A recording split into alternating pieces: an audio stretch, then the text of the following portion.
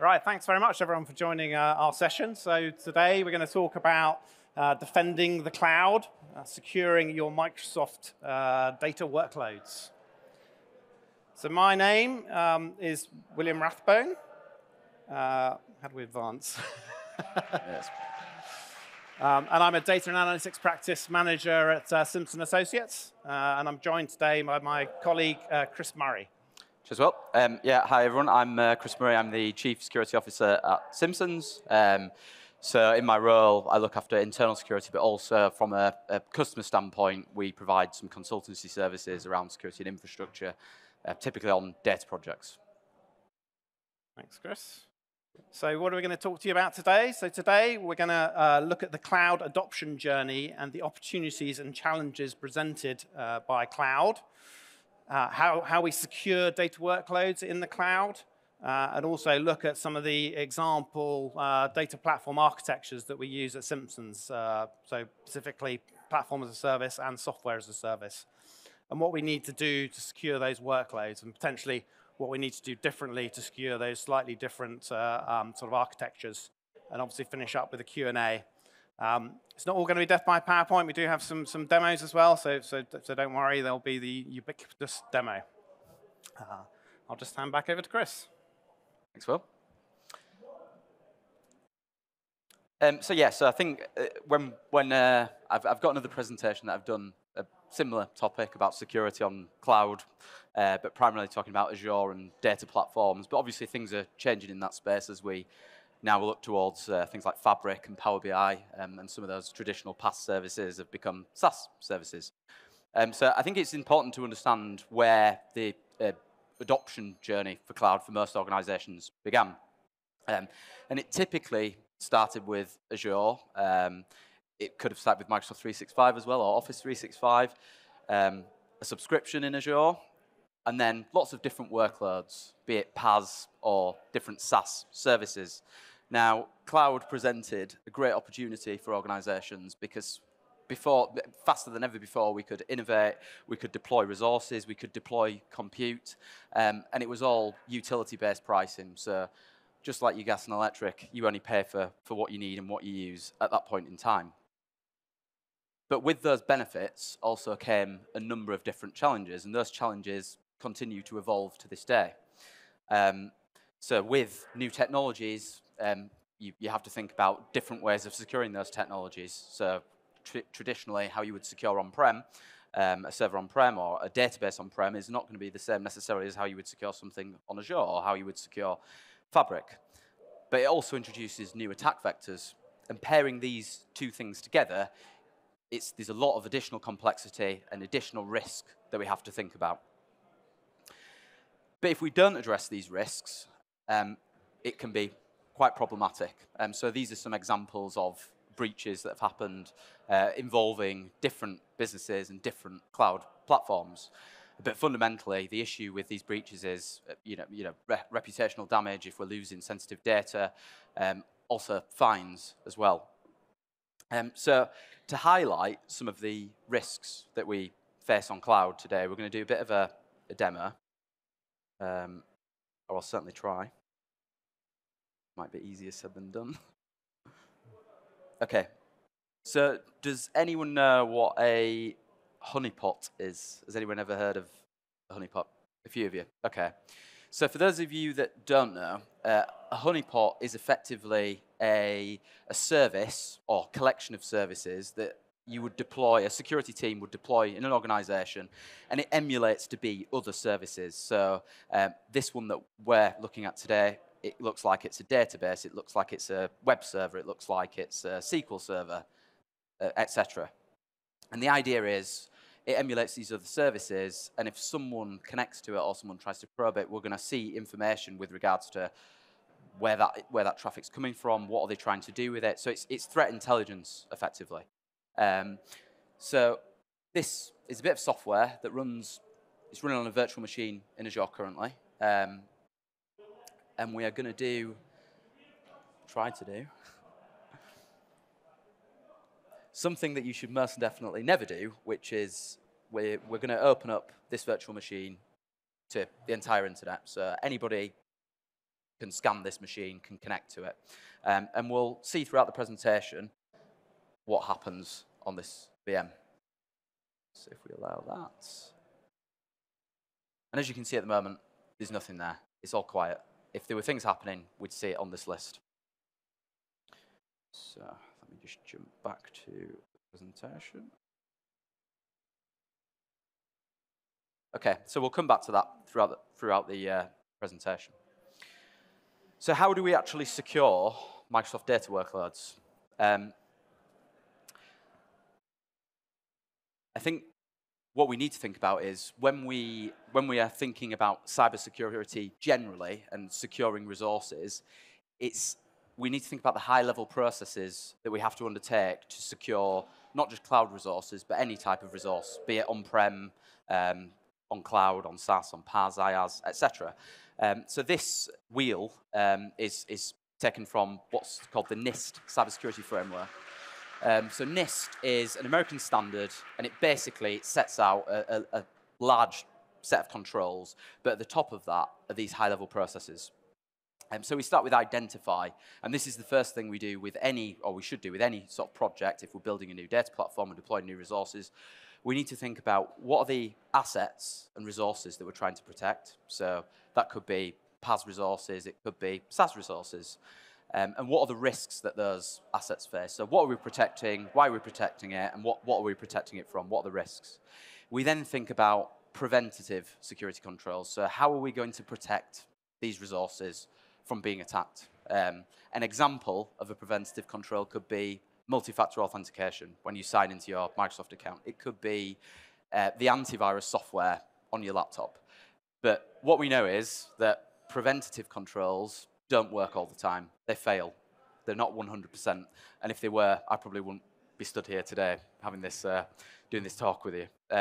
So past protect, we then have to start to think about how do we detect threats, suspicious activity that has got past that first phase. It's bypassed our protection. We need to know what's happening beyond that.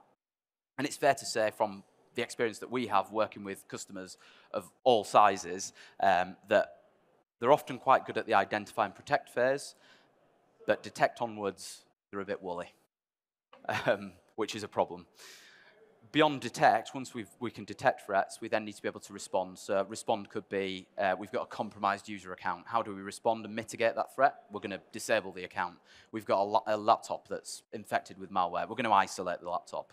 We've got a blob storage account that's exposed. We're going to block network access to that storage account. And then worst case scenario, we come on to recover. How do we recover? Well, we might need to restore backups. We might need to look at our availability zones if we've deployed something in Azure for it to run in a different region, etc. And then in the middle of all of this is the governance, and that's where we think about setting the direction, strategy, policy. What's our approach to identifying risks on cloud? What's our approach to protecting cloud resources? So they're the high-level categories, and when you think about cybersecurity, that's exactly what we're doing. If someone works in cybersecurity, they are the functions that they should be fulfilling to secure resources. But alongside that, we've then got the shared responsibility model. And as you can see, as we've transitioned from on-premise to IaaS to PaaS to SaaS services, we've transferred away some of that responsibility from ourselves to the vendor directly. So we're effectively transferring risk. The risk may still exist, but the vendor is responsible for dealing with that risk.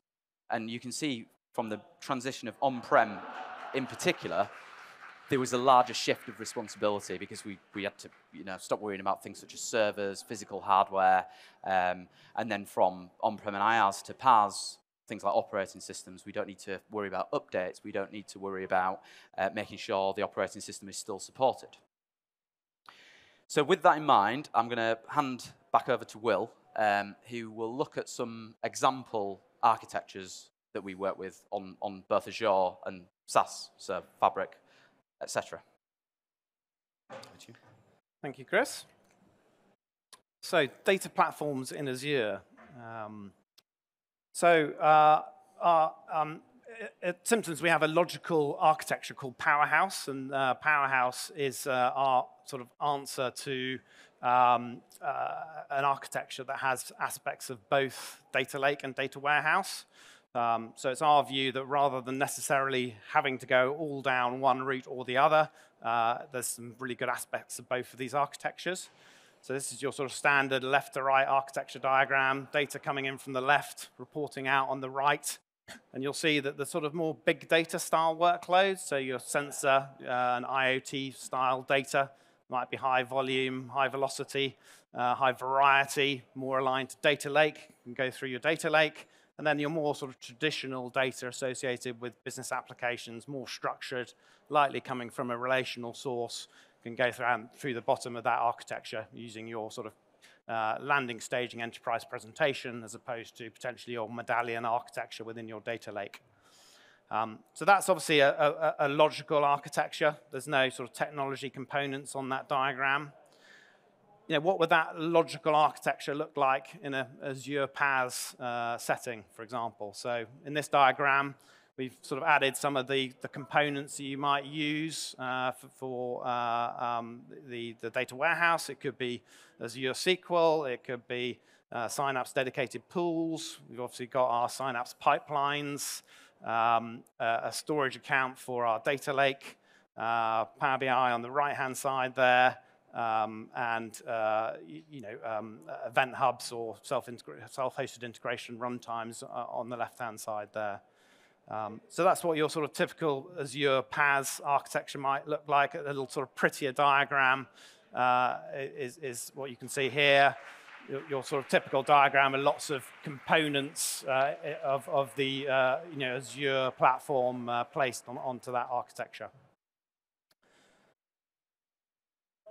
The sort of corollary to that is Fabric. So obviously Fabric, we're not going to see the physical architecture of Fabric because it is a SaaS service rather than a PaaS product. So, but nevertheless, we can still map Fabric onto the Powerhouse architecture at Simpsons. So we've got our Spark endpoints for our Lakehouse architecture. We've got our SQL endpoints for Warehouse. And equivalent services giving us the capabilities within Fabric.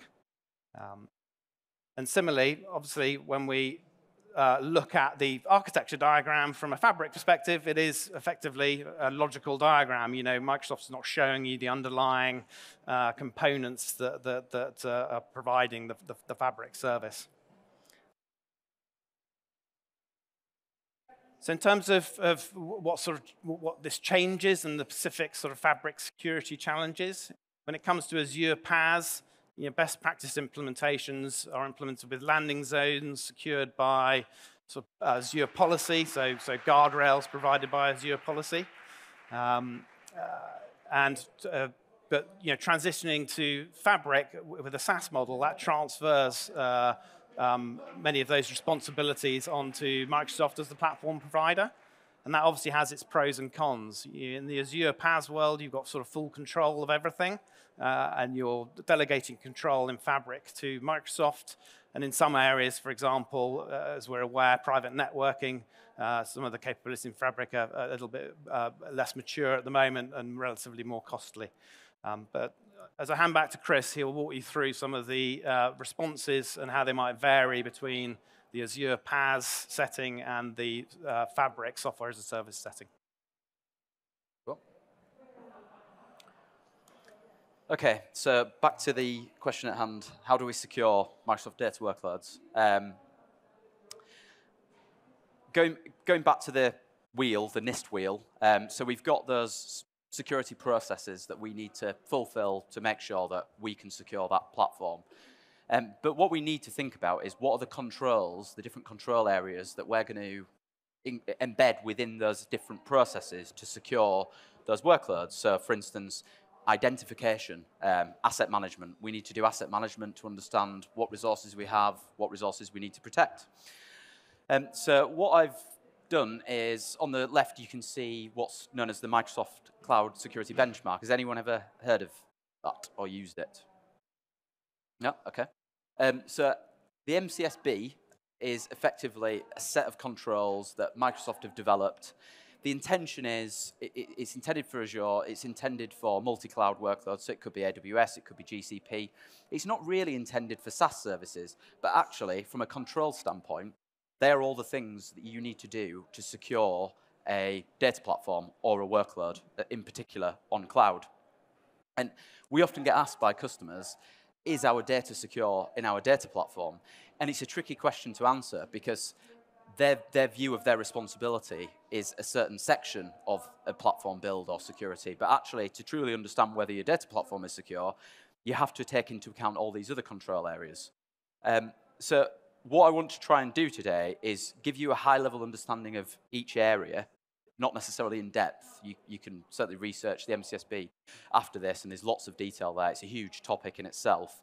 And I'm sure that some of you in this room may have responsibilities aligned to some of those control areas, but some of them will be absolutely nothing to do with you.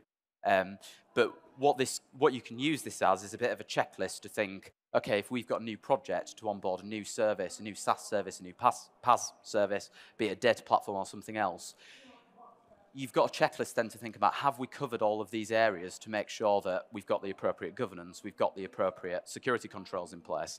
And if the responsibility doesn't sit with you, it's likely to sit with someone in your organization. And if it doesn't, there's already a problem because you know then there's a gap. So I've mapped these controls to the NIST cybersecurity framework. So we'll start with the identify phase. I guess it doesn't take any saying really, but if you don't know about something, how can you secure it? And a lot of those news articles that we had on the slide before, certainly at least one of them, the way that breach took place was because the asset management for that particular storage account hadn't happened. They didn't know about it. The security team wasn't aware of it. They couldn't monitor the security of that storage account, and therefore they exposed tons of data. So starting point is, what assets do we have, and what are the risks to those assets? And if we think back to our PaaS data platform, that PaaS data platform could be made up of a number of different components. So it could be storage accounts, it could be sign-ups, it could be SQL, etc. And we need to have sight of those assets. And how can we do that on Azure? We could do that with something like Defender for Cloud. That's going to give us a real-time view of those assets and the posture of those assets, which we'll come on to in a second. For Fabric, it's slightly different. So this is where some of that responsibility is transferred. For Fabric, you can get a view of capacities, workspaces. You need to understand what Fabric tenants do we have, what capacities, what workspaces, for you to be able to manage the risk accordingly. But you also need to understand what about the data, what data resides in each. Asset management isn't just about resources such as laptops, servers, SQL servers, Azure resources. It also revolves around the data. The next two controls, we're still within the identify phase here, but we start to move towards thinking about preventative controls and protection. So the first one being data protection, feeding on from that asset management. How do we protect our data? Well, the first thing is to actually discover the data, understand what your data is. I think in the last couple of weeks, Microsoft have actually just released a new free tier on Microsoft Purview, which, from what I understand, certainly the integration with Fabric and Purview is far better out of the box than it is on Azure. But the Purview free tier works with both PaaS services on Azure and SaaS services such as Fabric.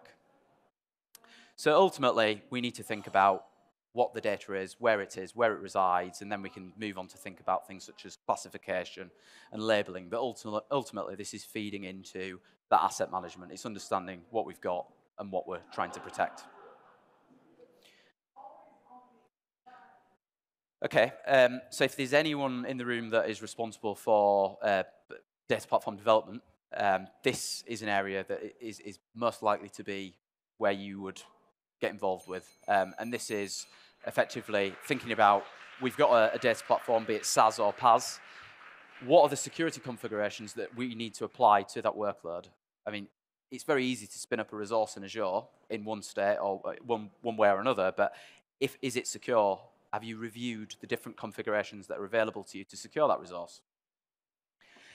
Thinking back to our PaaS example, we've potentially got sign-ups, we've potentially got SQL, storage accounts, etc.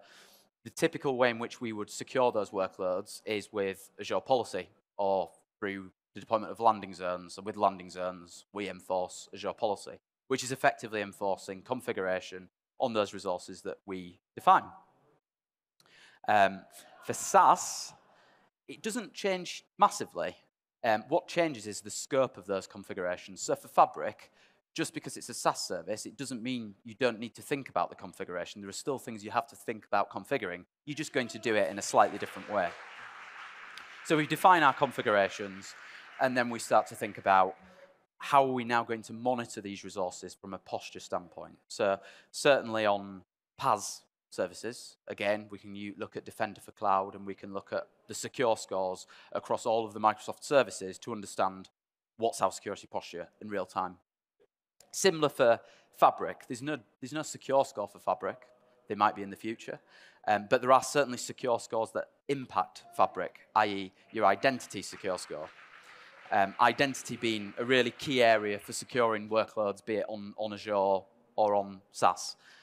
Fundamentally, if your user account's compromised, it's reasonable to assume that you're likely going to end up with a compromised data platform or service that's behind that account.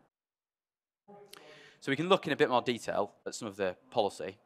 So this is an example. These are just settings on Azure, but we can enforce these settings with Azure policy. So we could have a policy that restricts the deployment locations of signups. So we might have a geographical requirement that all our data resides in UK South. We can enforce that with a policy. We then might have a more specific policy in relation to a service where we want to enforce a certain level of encryption. And we do that with Azure policy. But in Fabric, we're still going to do something very similar. It's just the breadth of that policy is smaller. So there are certain things we can configure. There's just not as much because we've transferred away some of that risk. So, for example, encryption. On Fabric, it's Microsoft managed, and they will deal with it. There's no real customization there as of yet. But for instance, in this example, we could turn on disaster recovery for a Fabric capacity. So there are still configurations and things to think about, just not quite as many. Now, if we don't get this right, going back to our news articles again, the consequences, breaches, exposed sensitive data. Has anyone ever heard of grey hat warfare? So grey hat warfare is partially free, but you can pay for it as well. It's a service that will effectively scan the Azure, AWS namespaces, looking for exposed public storage accounts. And it will then index all of the files in those storage accounts. Many of those files are okay. They should be public. It might be an image for a website. It might be a file that you can download on a website. But a lot of those files shouldn't be public. And the reason that that's happening is because they haven't identified their assets and what they need to protect, and they haven't thought about the posture. What's the security configuration that we need? What are the risks that are there? You could potentially have a storage account with tons of personal information and financial information, and that could be exposed on this service. I have to say, Chris showed me this website a couple of days ago in the prep for this this talk, and I was blown away. It literally is like Google for misconfigured Azure resources and other cloud provider resources, I should say. Yeah, I think the problem is people don't realize that these tools necessarily exist. So that they're unaware of the risk, and that's why it's really important to go through that identify stage at the beginning. And going back to our honeypot, as you can see, things have now started to come through. So again, if we had a misconfigured cloud resource, we would potentially run the risk of this traffic hitting it. And it might not result in anything because a lot of this is just sporadic, automated enumeration. They're trying to understand what's on that IP address, what resource is there, is it a server, is it an RDP, is it a remote desktop? If we look on here, where's my cursor?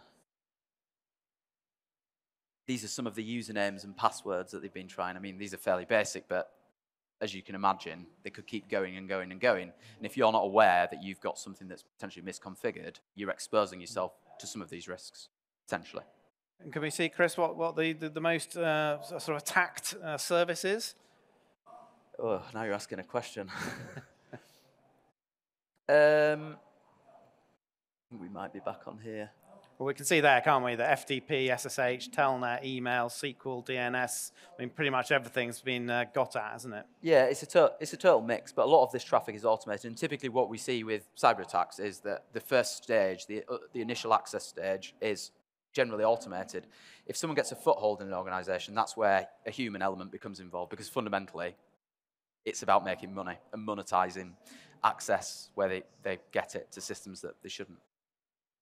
Okay. So we've spoken about identification of risks. We've thought about actually some protection already, because we're thinking about baselines and security configuration for services and resources. But we're now well into the protect phase, so thinking about those preventative security controls. Endpoint security. Again, this is probably not going to be something that you're responsible for, but if someone asks us the question, how do we secure, is our data platform secure? This is actually a fundamental part of that security, because you're going to have clients that you're administering that service with. You might have servers with integration runtimes, on-premise data gateways, etc. So think about the preventative security controls that you can deploy onto your endpoints, but also the configuration and the security of those endpoints as well. So setting a security configuration and enforcing it and reporting on the compliance of those endpoints. And that feeds into, which we'll come on to shortly, is a zero trust strategy, which is a bit of a buzzword at the moment, I think it's fair to say, but we're moving further towards requiring zero trust as more workloads move into the cloud. So it might not be your responsibility, but certainly look at the controls, and if you have a project where you've got to secure a data platform, it's an area that needs to be thought about. Moving on to identity management. So this is arguably the single most important control for cloud data workloads. You've got your Enter ID, which is effectively your sole identity provider. So if we think back to our PaaS and SaaS data platforms, both of those will be configured to use Enter ID to authenticate and authorize users to access that platform. This doesn't change for Fabric or PaaS services. Enter ID is still there, still providing the same function. Things that we can do to secure our platform with this is things such as multi-factor authentication, conditional access policies. Again, it's about thinking about the configuration of your identity provider to make sure that access to your environment is secure. One thing that you could do after this is, if it's your responsibility or if it's your security team, ask them what's your identity secure score, because every tenant will have an identity secure score. And again, when customers ask us, is our data platform secure? We'll say, well, let's start looking at your secure scores. What's your identity secure score? It's a fundamental part of securing the platform. But it will also help us move towards that zero trust model as well. And thinking about zero trust and what zero trust actually is. So Microsoft break it down into 3 principles. They say principle 1 is assume breach, but effectively we're saying trust nothing, don't trust users, don't trust locations, don't trust networks, don't trust devices. The idea of zero trust is that we take signals from all of these different sources, be it user sign-ins, the device that you're signing in from, the compliance status of that device, the network that you're signing in from, the location, the time of signing, all these different signals to evaluate in real time at each authentication attempt whether or not you should be granted access to a particular service. And as part of this as well, using the principles of least privilege, so rather than grant you access as a whole to everything at once, this is going to be a continual, ongoing assessment of compliance to zero trust. The reason that this is becoming more and more important, though, is because there's been a shift in our network perimeter. So as services have moved from on-premise to on-cloud, our perimeter has shifted, whereas before we had our office locations, potentially data centers, we had a network boundary there and network security. That boundary is now gone because we've got users working remotely, we've got services on different SaaS platforms, on different cloud platforms. So the new network perimeter is really, it starts with the endpoints, be it an end user device or a server or a cloud service. And that's why this fundamental principle of zero trust is more and more important. Just building on from that, privileged access, building on from identity management, it's just looking at specific controls for privileged access accounts. Don't give yourself administrative privileges on a standard user account for a data platform or a SQL database. Customers often ask why this is the case. Well, if your account is breached, it's generally going to be via an email, a phishing email, or something of that sort. If you're on a standard user account with admin privileges, that's going to immediately elevate the risk of what will happen after that, because they potentially already have access to things at a higher level of privilege. But as far as account separation goes as well, if you do things like Cyber Essentials, it's actually a requirement of the Cyber Essentials scheme, which is a UK government cybersecurity standard. Privileged access, I should have said, privileged access is also the same across both Fabric, PaaS platforms. There's no difference there. It's still the same principles that you need to think about. Another area to think about is network security, still thinking about preventative controls, but effectively what we are doing here is reducing attack surface. So those storage accounts in those news articles were compromised because there was attack surface, they were exposed. Our honeypot is seeing traffic because its attack surface, it's exposed. There's not the appropriate level of security in place. So there are different things that we can do with PaaS services as opposed to what we can do with Fabric. So PaaS services, we could think about service level firewalls, Azure firewall. We can implement different controls to restrict who can connect to it. But just in the same way with Fabric and PaaS, we can also think about private endpoints and private networking. And that's effectively where we take a cloud service and we make it so it can only be accessed from a private network. It can't be accessed over the public internet. So back to those blob storage accounts, if they were configured with private networking and we disabled public access, they wouldn't be exposed. Private endpoints and private link and private networking, it provides two real important security benefits.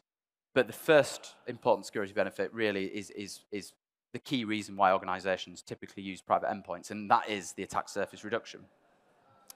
But the difference between Fabric and our typical PaaS services is that the cost to implement private endpoints is now significantly higher than it was before because it's tied to the SKU that you're using, and there's some additional costs that you also have to account for there. But if we think about that, the benefit of implementing private endpoints, we can still achieve that attack surface reduction on Fabric by thinking about identity management. So implementing things such as conditional access policies. So, for example, you can only access Fabric if you come from one of our office locations. So we can still reduce that attack surface somewhat, even without private endpoints. The final protect control area is DevOps. And again, you won't necessarily use DevOps as part of your deployments. You might deploy all your Azure resources manually, but it's really important that you secure your DevOps infrastructure. There's a major vendor who was breached. They had their DevOps infrastructure breached over a fairly long period of time. And what happened was that the attackers effectively integrated some malicious code into their application, into the code repository. And over a sustained period, that code was promoted from dev to test to prod.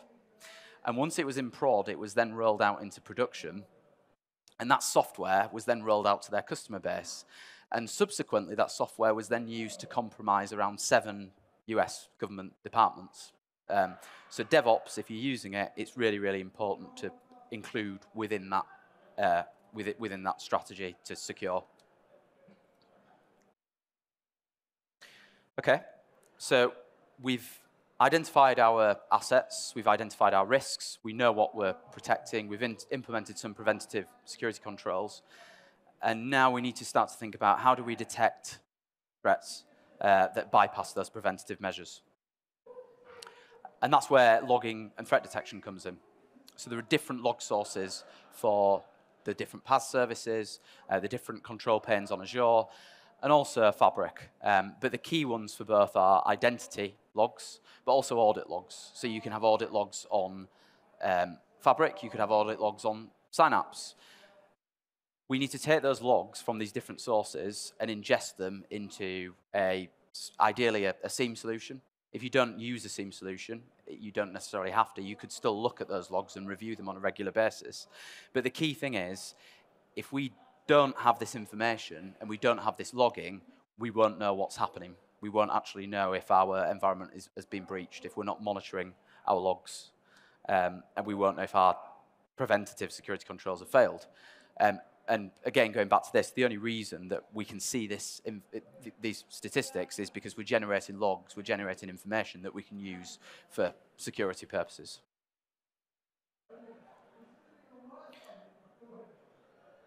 Okay. So once we've enabled our detection capability, we then need to think about response and recovery. And again, this is the same for both SaaS and PaaS platforms. We need to think about the different scenarios that could occur and how we will respond to those scenarios. So for example, it could involve a user account, it could involve a service principal, it could involve a particular network. What are the actions that we can take to mitigate an attack? Again, this might not be your responsibility, but for you to secure a data platform or any workload, you need to think about the different scenarios, the different responses that you could take. From the detection phase, we've got those logs, and those logs will turn into alerts and turn into security incidents. So this is about prepping the appropriate individuals, stakeholders, to actually be able to take action on those alerts and those logs. And the final area of the technical controls is then backup and recovery. And there are some slight differences here between PaaS services and Fabric and Power BI. So for PaaS services, when we're doing that deployment, we need to think about the regions, availability zones. Does the resource support Azure recovery services? Not all of them do. Synapse doesn't. Storage accounts do. Do you need to back up that data? Potentially. For Fabric, it's slightly different because Microsoft take care of some of that responsibility for you, but as I've shown you, there is the option to enable disaster recovery. And there's also a lot of disaster recovery documentation out there specific to Fabric, which talks about deployment to different regions, etc. So the risk doesn't go away, you just need to address it in a slightly different manner. And finally, that ends on governance and strategy. If you were to go through this with a project from the beginning and think, how are we going to secure a service, or how do we actually do security in our organization, this is where you would start, but you need to understand the details of each control area first. Effectively, you need to set the direction and the strategy. So you need your policies, procedures, standards, baselines, guidelines to set the direction, because it's very difficult, for example, if you're a data platform engineer and there's no policy around how you're going to secure a cloud workload. It's more often than not that when we work with clients where they've got lots of policies, they've got lots of standards for on-prem, but they haven't adopted those for cloud. And I think a good way to do that is to think about incorporating these different control areas into your policies. It's the same scenario for both PaaS and SaaS as well. And I think certainly with the Microsoft Cloud Security Benchmark, as I said, it's a set of controls mapped to other standards, but these control areas apply across the board. They can apply to Fabric, SaaS workloads, they can apply to PaaS workloads.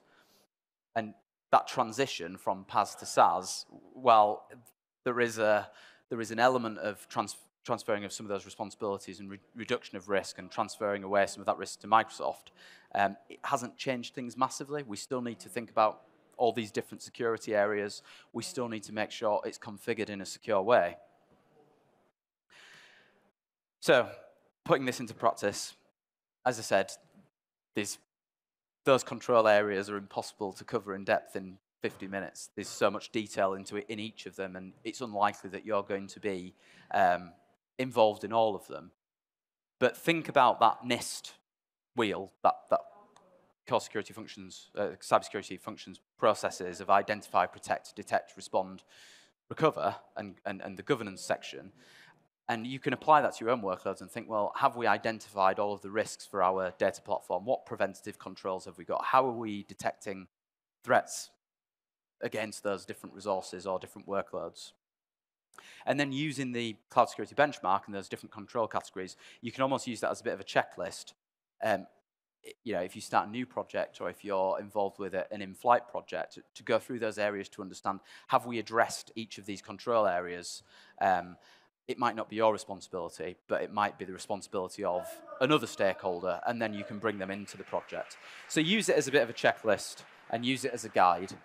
You don't need to know everything that's contained within, because I suspect it will be other stakeholders that need to get involved too.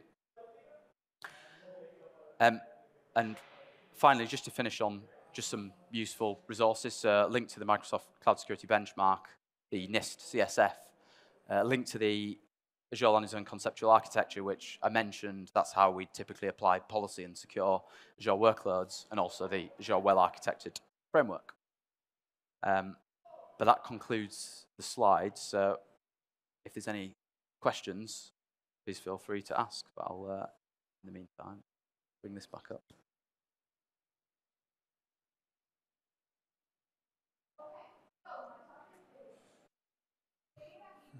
Yeah. So the longer that this is online, the more hits it will receive as well. This is just people scanning, or computers scanning the address space of the web to find services that are available. And if they find a service, they'll try and attack it, breach it, enumerate what's there.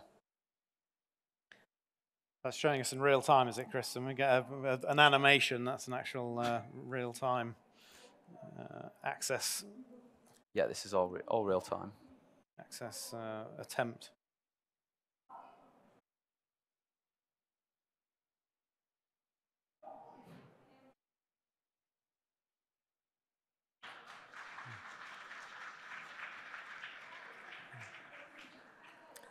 Any questions, thoughts?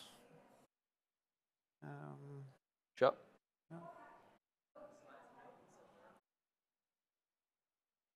Yeah, they will be available online, yeah. Yeah.